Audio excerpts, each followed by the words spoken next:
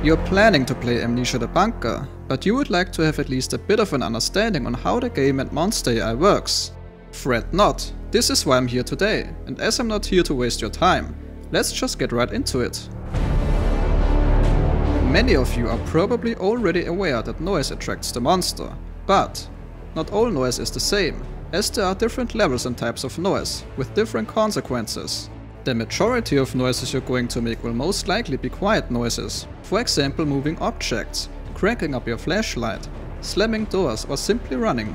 While it's of course best to avoid any type of noise, the aforementioned noises are often unavoidable, and if you don't excessively perform them, for example, you only have to crank up your flashlight 2 times, so leave it at that and don't overdo it. The monster will most likely not spawn immediately, but slowly emerge as a certain threshold of that quiet noise is reached. Loud noises on the other hand, like explosions and gunshots, will in my experience at least, definitely cause the monster to emerge immediately, so pre-plan your escape route before you attempt to blow up a door or something similar.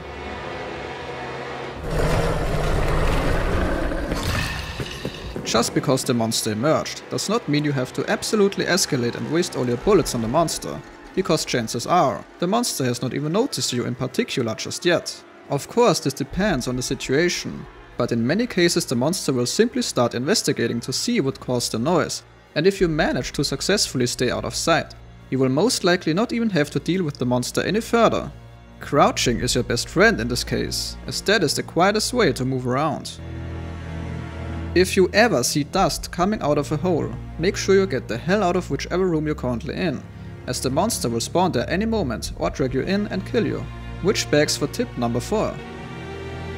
Fortunately for us, you can use crates, chairs, gas cylinders or any other furniture to block holes, which will slow down the monster. This will give you at least some very precious seconds to get your bearings and run away successfully. Close both doors in the administration room, as this is your only safe house, and since the doors are made of steel and provide locks, they can and will keep the monster away from you, if only remember to close and lock them at any time.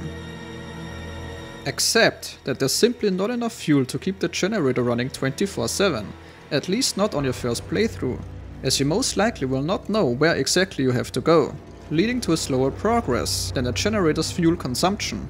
Ask yourself what you want to do next and if it really requires the generator to run, aka the lights to be on. If you're going on a big mission, advancing the story, it might be a good idea to pump up the generator. If you're just going to empty a few lockers, not far away from a safe zone, it might be best to just carefully do that in the dark and save the fuel for later. The rabbit toy is more functional than you might expect at first glance. While I'm not gonna spoil where you get this toy, because you can only get it pretty late in the game anyways, I can tell you that if you throw it at the monster, he will take it and run away with it, which makes it fairly valuable in extreme situations. If you really must know where to get this item though, a simple Google search will most probably provide instant results. I would find out for yourself though. My last tip: you really want to avoid losing progress when you have managed to advance the story, or when you found a valuable item. So as the game thankfully gives you the option to save the game at any time by simply clicking the lamp in your safe zone, make sure to head back there as often as possible and hit that lamp. And without spoiling too much, that's pretty much the most important stuff you have to know. If you did find this helpful, consider subscribing, as I'm trying to reach 1000 subscribers by the end of the year, so you can help me out if you want. See ya next time.